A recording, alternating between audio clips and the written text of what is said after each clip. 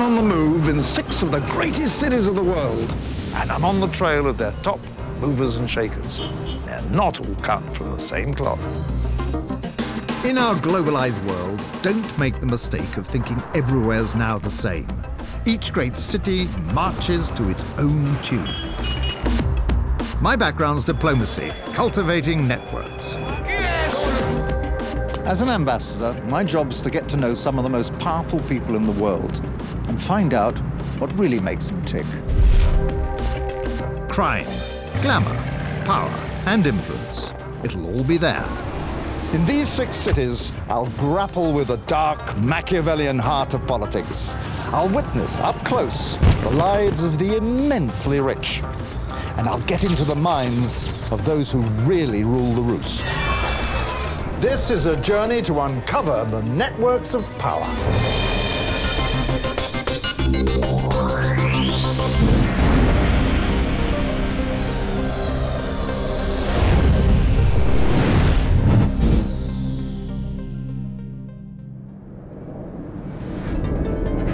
They say all roads lead to Rome. They say this is the eternal city. So who are its 21st century Caesars? This is where the network of power was invented. 2,000 years ago in ancient Rome, a central command controlled the known world with a single army, a single ideology, a single currency, and most of the time, a single ruler. This place, more than any other great city, is in the thrall of its past. That's reflected in the body language of its buildings, but also in the mindset of its citizens. Politics, law, tax, and military organization. We got them all from ancient Rome. And for the last 1,500 years, it's been Catholic HQ. And power doesn't come more absolute than from on high, wielded by God's designated leader of the Church, the Pope. So no journey exploring networks of power could possibly be complete without coming to the city of Julius Caesar, the Borgias, Mussolini, and Silvio Berlusconi.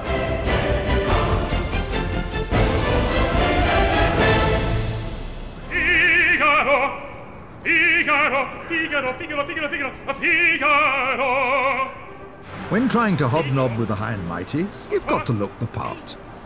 It's been said that the people who know everything about running a country are too busy driving cabs or cutting hair. Signor Di Domenico is almost as famous a barber as Rossini's Figaro himself. He's been grooming the most powerful heads in Rome for years. His clients include the president and the governor of the Bank of Italy.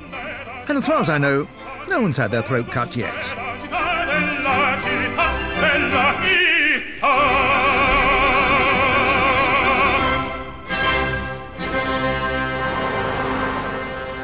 Qui a Roma, Sì, chi ha il potere?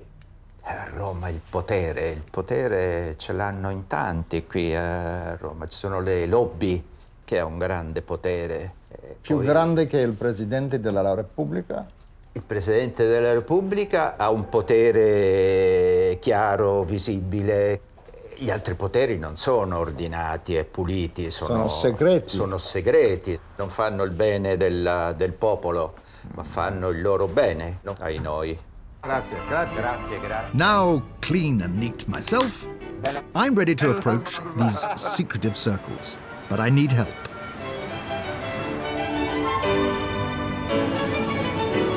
Mirta Merlino is poles apart from the bimbos normally found on Italian television.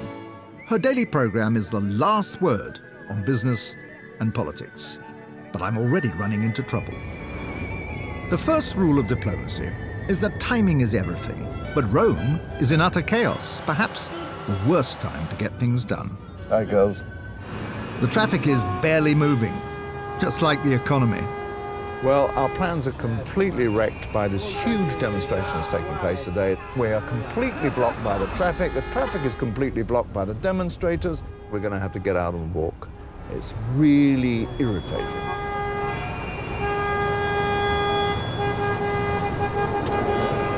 Unelected economists have been put in charge of the government to stop the country going bust. One of their top priorities is to cut spending. Needless to say, the unions are fighting back. Here they believe that the ruling elite are protecting their big salaries and generous benefits by taking it out on the poor.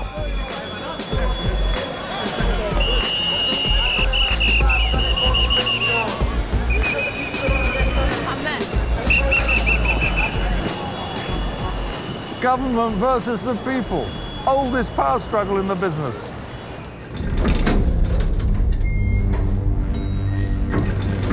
The demonstrations have made me late.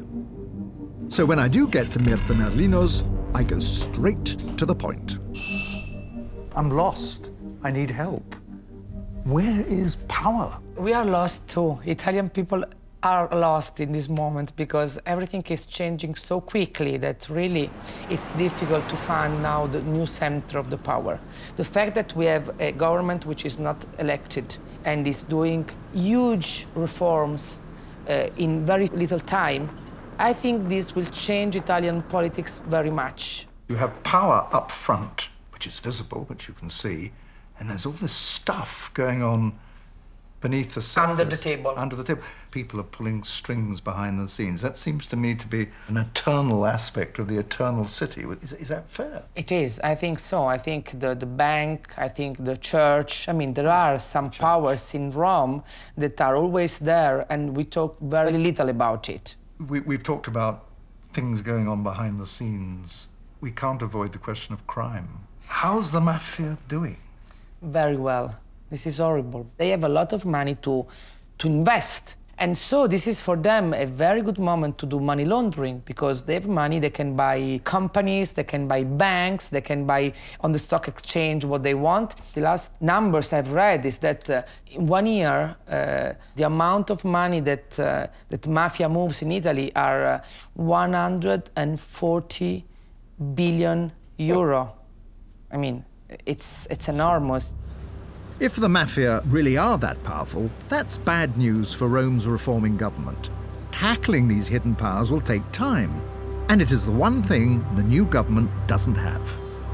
So, however much things appear to be changing, I really do wonder whether the true networks of power continue to operate from the shadows. Next, I explore Rome's influential style and culture.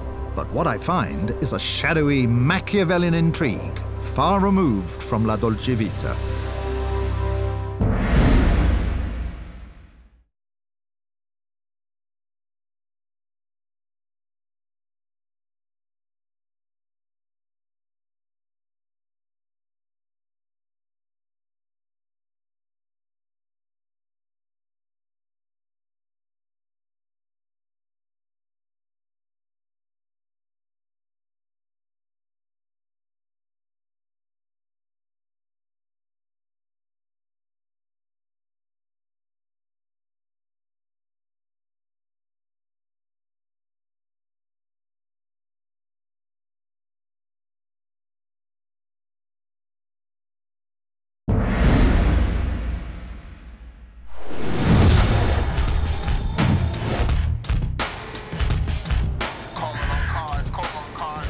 For 3 days, Rome's taxi drivers have been on strike. To force their point, they gather at key junctions and drive slow. Rome's 1 million commuters face gridlock. These tactics have made taxi drivers surprisingly powerful. Until now, they've been able to protect their jobs and income because Italian politicians have been too weak to take them on.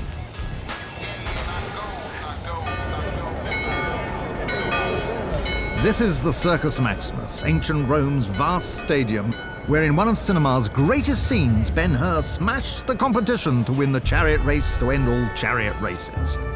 Strange, then, that Rome's cabbies should choose a place symbolizing ruthless, free-for-all competition to make their point. Chi è sta authority? Cosa potrà decidere in futuro su di noi? Ma perché? Well, what we seem to have here is the taxi drivers of Rome protesting against the new government's plans to liberalize their industry. In other words, to try to break open what has been a closed shop and let in far more drivers into the industry. È questo quello che vuoi? E allora, caro governo, ti rispediamo la tua proposta al mittente.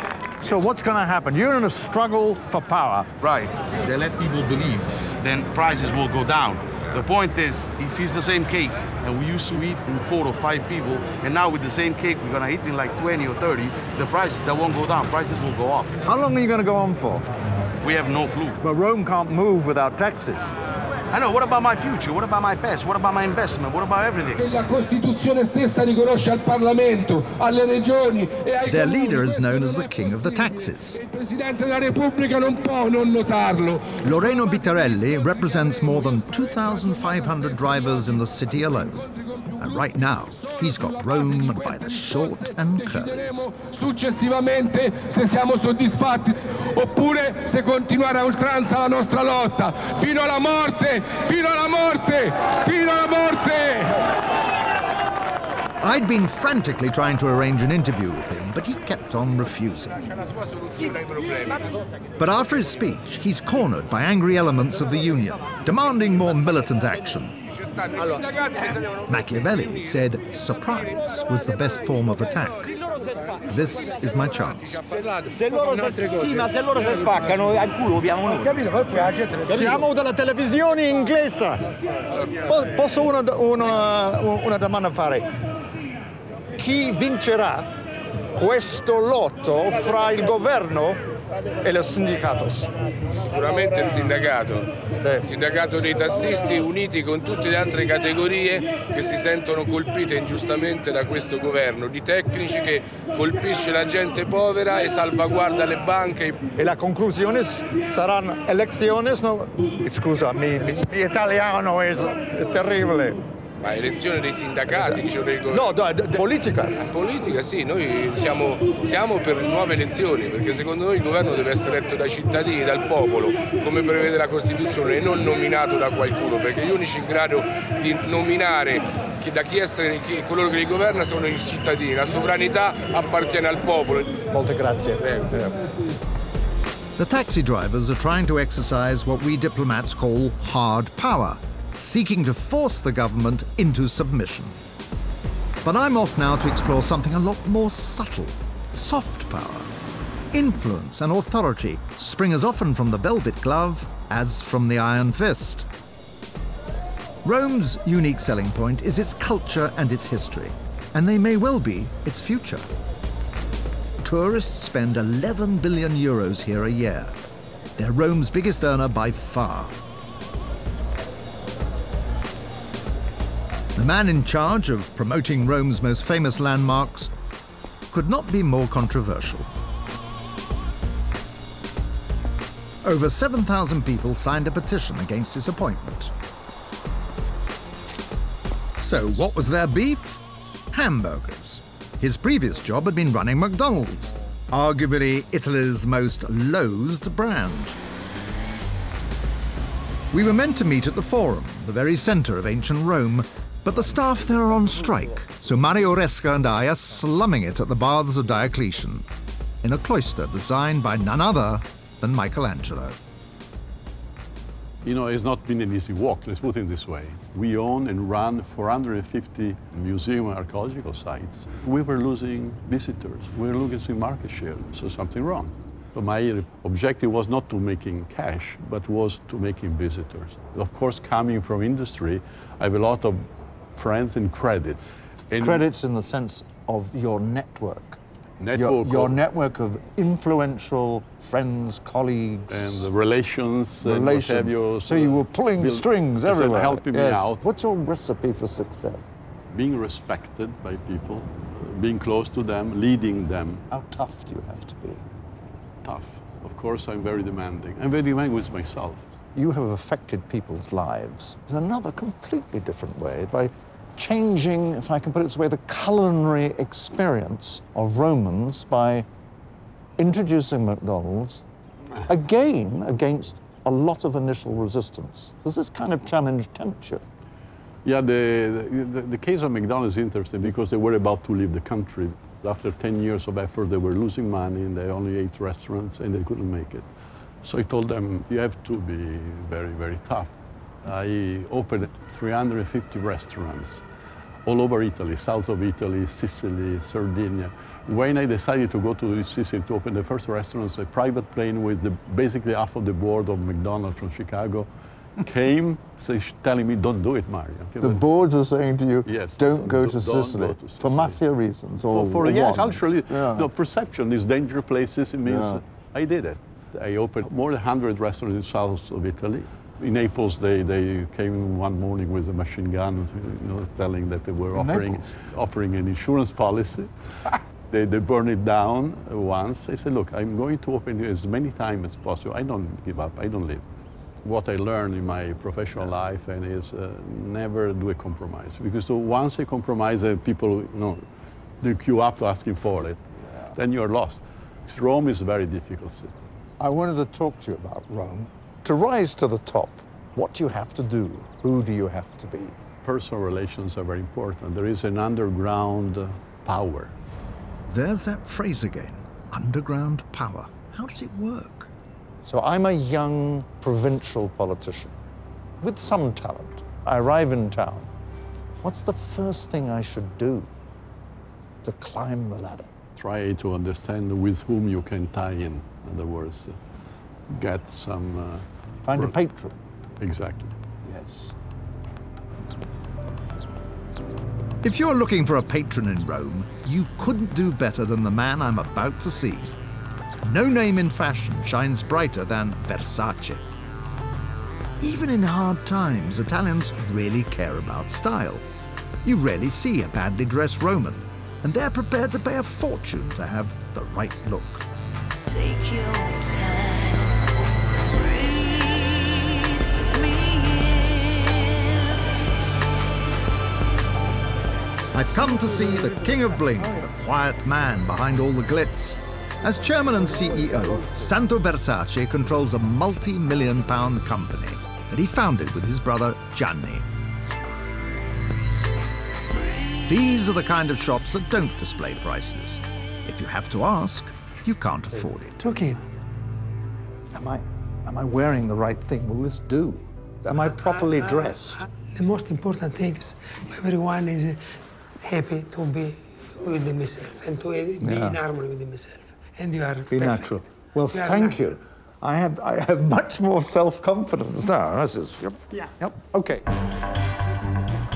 Although the brand is based in Milan, Versace chooses to live close to the levers of power in Rome. From here, he wields the influence of the Versace name. Where do you think that a great company, a great brand like Versace, fits into this picture of power in Rome? Our power is the best Italian creativity, the best Italian... Creativity, design. No, le cose più belle dell'Italia, il senso più bello... Most beautiful things of Italy. The best things of Italy. Fashion, design, the Italian lifestyle is the continuation of the Renaissance. For me, this equality. People look at me, how is the founder of the company with Gianni. Can I ask you this? So say this afternoon, you decide you want to speak to the President of the Republic. You pick up the phone, your assistant picks up the phone and calls the Quirinale, and you say, I would like to pay a visit on President Napolitano. You would get that, wouldn't you? He would agree. Listen, he would agree to see you, wouldn't he? I think yes. Yes? And so if the day after tomorrow you said to your assistant, I would like to go and speak to the Pope, and your assistant would telephone the Vaticano, you would see the Pope, wouldn't you? I hope yes. Yes. And the day after tomorrow, you decide you want to go and see Prime Minister Mario Monti, and you say to your assistant, would you please call the Prime Minister? He would see you, wouldn't he? I hope yes. And that's power. That is power.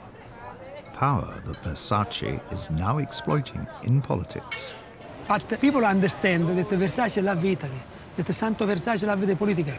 I started to speak against corruption, against evasione fiscale. Tax evasion, tax yeah. evasion against.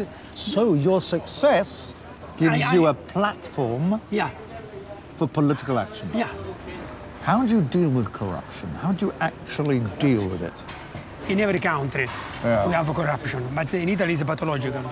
It's not physiological. Pathological. Yeah. Yes. Money, money, money. Is money the big? Yeah. Is the There big is shit, thing yeah. in Roma now? So where there is money, there is crime. If So what's the answer? the answer, it's necessary to make a revolution in it. It is a revolution. This is a real revolution. Is that it? Versace uses his brand and considerable wealth to back the new government's radical action and take on corruption. With half of Rome on strike, protesting against the government's painful remedies, I wanted to see how the media are responding to the growing power struggle.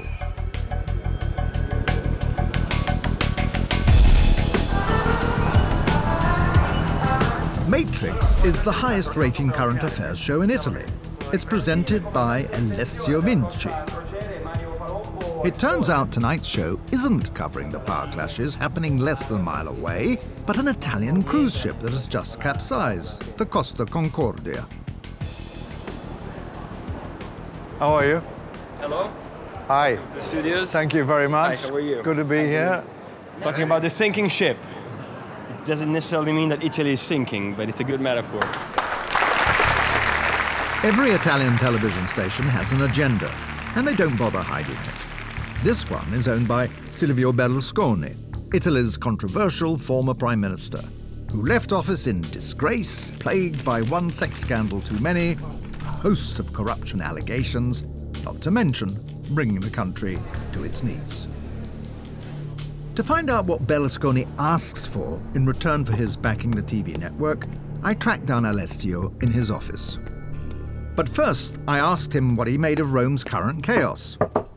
What you're seeing in the streets these days with the blockade of the truck drivers, the cab drivers, they are actually afraid that these are not just theoretical changes. These are actually changes that will take place within a matter of weeks.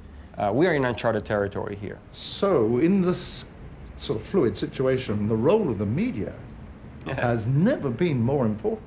We have to explain to the people. That makes you very, very powerful. Exactly. Give this government a chance. Give it a chance. Look, we were on the brink of collapse.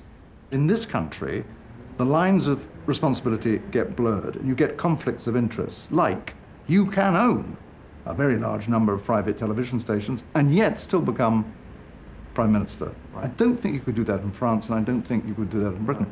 Fair comment? Fair comment, but it's not against the law. My personal experience has been in having this job that is sort of very close to power. I mean, the owner of my television station is Berlusconi, who was the former prime minister. He doesn't pick up the phone once. He doesn't pick up the phone and say, Alessio, would you just tone that down a bit? No, of course not. I mean, at the beginning, of the whole business of women, and you know, it was pretty hard because obviously you were trying to handle what was, by all means, a private situation which had a direct impact in politics. So on the one side, it was a private issue. On the other side, it was not, because it had a direct impact on politics. So you had to handle it with care, let's put it this way. Were people calling you up saying, we didn't like that very much last night, could you sort of tone them in? Yeah, I mean, it would happen. It would happen. It would happen that they would say, you know, keep in mind that this is all private and whatever.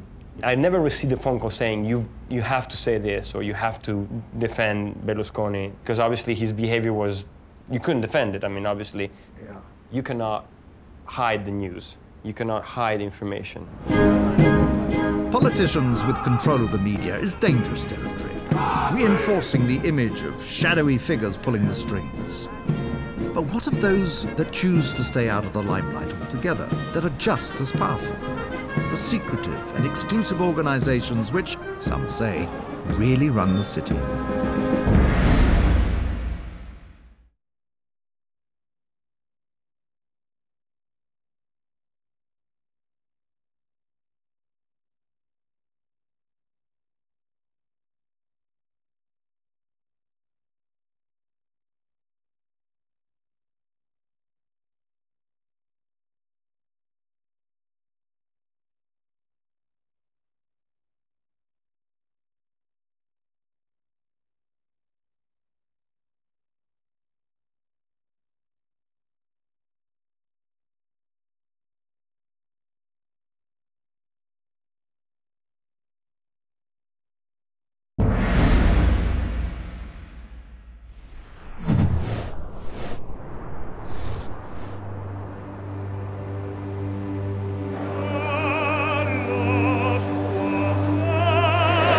understand how power really works in Rome, I need to gauge the mood of the people.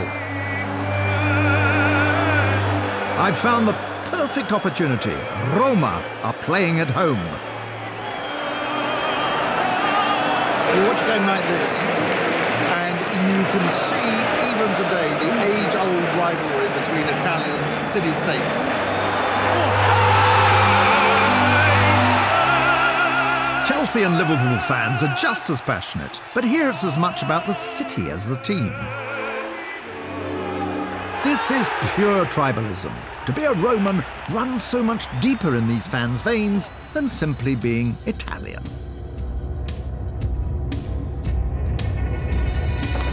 That's because Italy has only existed as a country for 150 years. Beforehand, Rome was ruled by the Pope and a handful of super-powerful aristocratic families. These included the incestuous, murdering Borgias, famous for their bunga-bunga parties in the Vatican. Not to mention the Borghese, whose Pope Paul V left his name on St. Peter's, making sure no one forgot him. To understand if these families still have influence, I've invited a princess for tea. Princess Alessandra Borghese is a very wealthy heiress. You are, of course, a representative of one of the oldest and most illustrious Roman families, the Borghese. Is not your family an enduring power in Rome, even though it's a republic? For many centuries, my family had a strong power in the city. How did you get the power? You got the power through a pope. A pope at that time was like an emperor. How many popes did your family get? One, but a very good one. Paul V. Paul V. Yes. And he wanted to build a sort of imperial Rome that was magnificent, like at the time of the Romans, with columns, fountains, palaces, churches, orators, and he did it. Yeah. So all the best artists were coming to Rome, 1,000.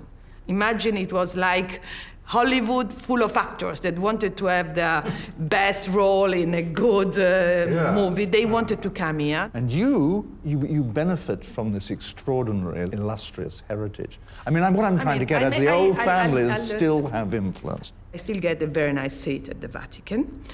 And I go there, dressed in black, with my black veil. Why do you get a very nice seat? Because? Because still there is an unsaid word that certain aristocratic family have a seat.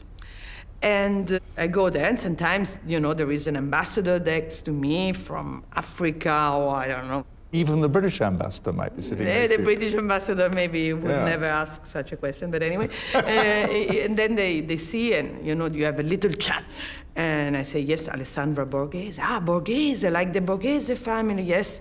Ah, you see, I say, we are still here. They built the facade 500 years after. Here we are, still praying and being part of the, there you are. I think of the scene, let's put it this way. There you are, that's my point. But that also matters to Italians, to Romans, as well as to more, foreigners. Because Rome, and you count as an old family if you had a pope.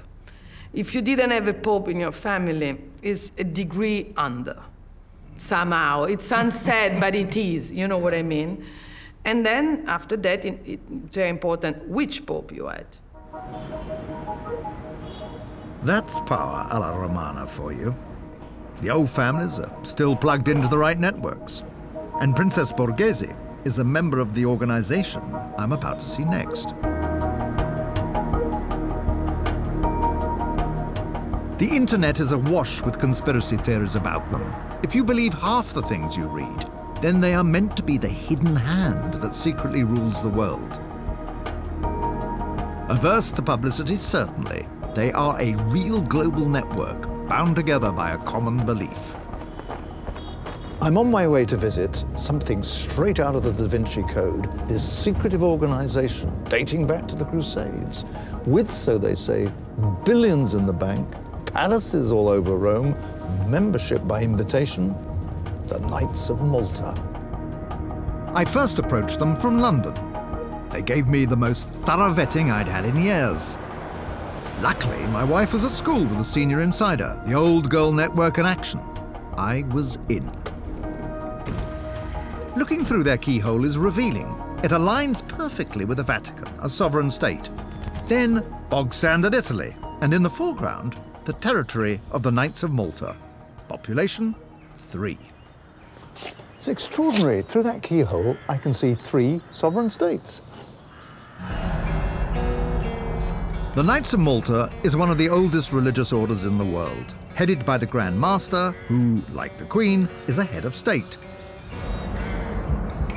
Surprisingly, His Most Eminent Highness, the Grand Master of the Sovereign Military Hospitaller Order of St. John of Jerusalem, of Rhodes, and of Malta, most humble guardian of the poor of Jesus Christ, Prince of the Holy Roman Empire with the rank of Cardinal, is an Englishman, Matthew Festing.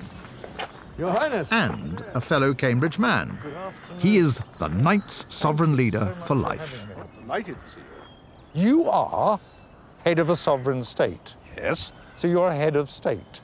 Yes. So there has to be a state, and we're standing in it right now. We're sort of standing in it. This is not a country, this is a sovereign entity, and the things are not quite the same. Can I ask you an idiot boy question? Good. How do you become a head of state? Did you, when you were a child, think to yourself, when I grow up, I would like to be a head of state? Was it anything like that? And then I think I wanted to be a fireman, as far as I remember. But no, the answer to the question is, firstly, you have to be Catholic. Then you have to be a member of the Order of Malta, point 2. Then you have to be a monk knight and say you can bear arms. Years ago, the Templars were the same, the Teutonic Knights were the same, and we are the only one left with its original status, its original ethos. The Order is now a global medical organization with 30 ambulance corps, 40 full-size hospitals, 1,500 medical centers, and in England alone they run 72 old people's homes. They've prospered over the centuries because of their extraordinary holdings. You are nonetheless the repository of significant wealth, if I can put it like that. And indeed, some people even say billions. Well, I think that's not no, true. I mean, how much is myth and how much is reality? Well, let me tell you, it's not vastly lavish. We don't have helicopters and we don't have yachts, but we have enough to as it were, put bread on the table and petrol in the car. We're very lucky as an organization because over the centuries, people have given the order considerable assets, if you like.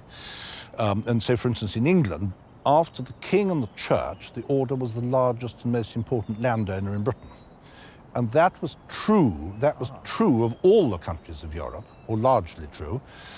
And over the centuries, what with wars and revolutions and all the things that has happened in history, we've lost nearly all that property.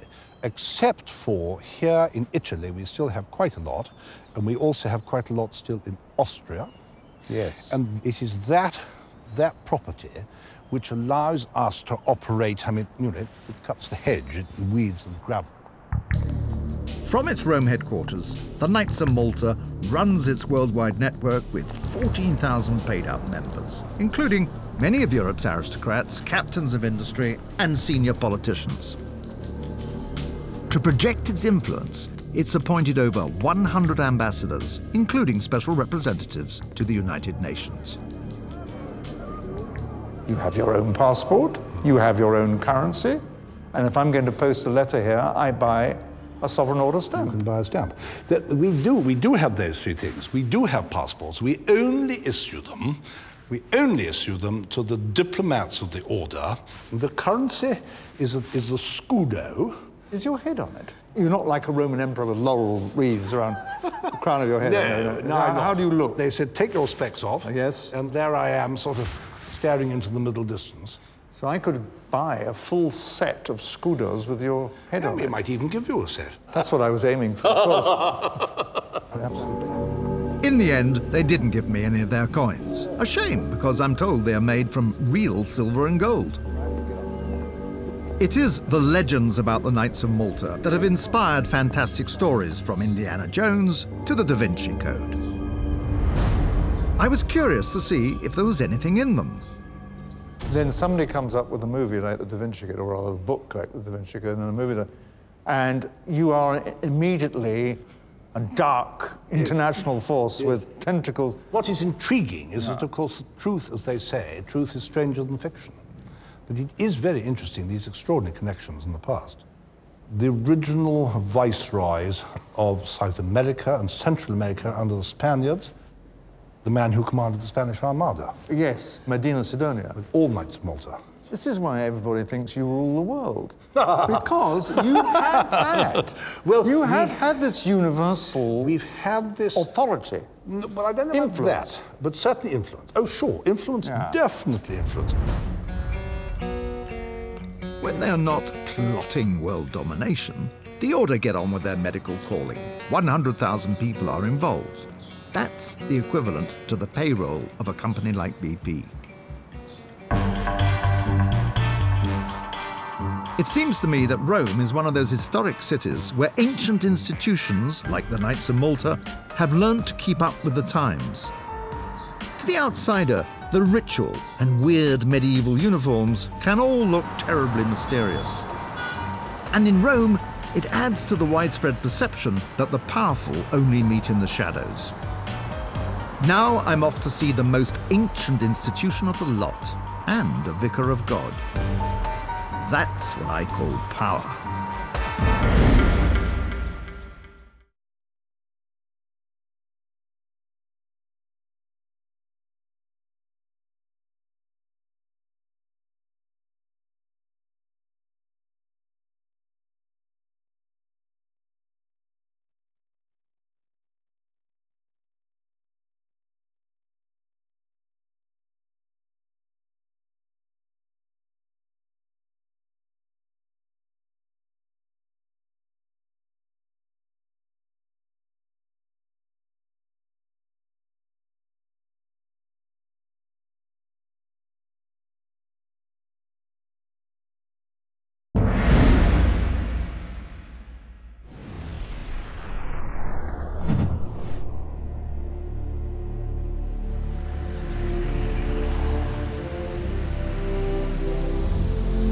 A city within a city, a state within a state. The Vatican is a strange place. It was around 1,000 years ago, and it will almost certainly be here in 1,000 years' time. Like the Knights of Malta, it issues stamps and passports. But the Vatican also has its own bank and even an army, the famous Swiss Guards. Over 1 billion Catholics worldwide look to the Vatican, making it the largest single religious organization ever. What's more, it is headed by the most powerful man in the world, answerable only to God.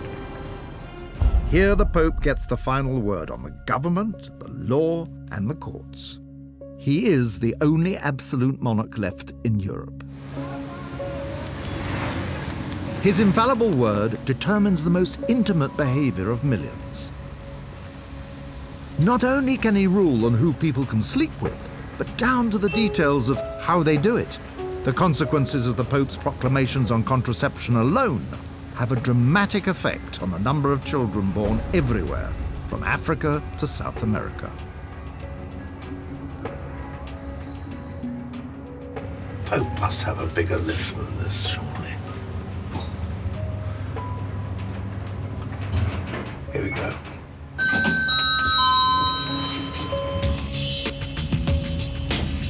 Buongiorno. Good afternoon. Monsignor Fisichella is a very powerful man. He's an archbishop, and he's in charge of rebuilding the Catholic Church in Europe. What's more, he has tipped my son to be the next pope, and he's brought me up here for a reason. This is unique. This is incredible. And so... This is the apostolic building. Yeah. And the top you can see, yes, where is the apartment of the Holy Father. This is a small, very small state, the smallest in the world. Look at that. Look at that. Yes. All of that. Yes. This is culture. This is culture. If all of this is power, we have this power. This is a strength and a power, and it is something that you would fully expect to continue whatever the circumstances in the country are. We have the responsibility to keep a continuity of our civilization, a living culture. Do you ever feel it necessary to talk to somebody in the government and say, look, this is not right, or we support you on this? I think that we should have an influence in politics and in the culture. We should not forget that in this country especially, there is a very old tradition of active participation of politicians, Catholic politicians, to the life of the society. Yes. Now, the church is an economic power in its own right. So, do you feel that you have an economic responsibility to help with the victims of recession and austerity? The state is responsible for this poverty. State is responsible for society. Where there is not the presence of state, and the state should be there, the church is present. The Catholics are present. The Christians are present in this city. In the 21st century, the Vatican may look like it's trapped in another age, but it would again be a mistake to be fooled by the funny costumes and ancient buildings. There is real power here, and it's not shy of using it. The last person I'm seeing has escaped assassination attempts that killed his colleagues. He is a celebrated national hero. He has dedicated his life in pursuit of the biggest, richest, and most ruthless network of power in Rome, the Mafia.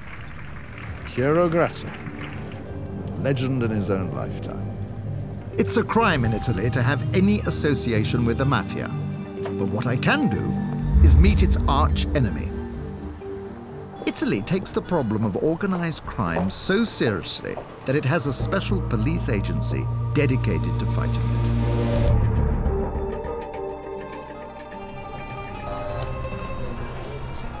Perché la mafia è paura, la mafia è intimidazione, la mafia è violenza, la mafia è dolore, la mafia è sangue, la mafia è morte, la mafia è lutto, la mafia è corruzione, la mafia è collusione, la mafia è contiguità, la mafia è complicità, la mafia è in ricerca dell'impunità. Contro tutto questo noi lottiamo con forza, con impegno, forever.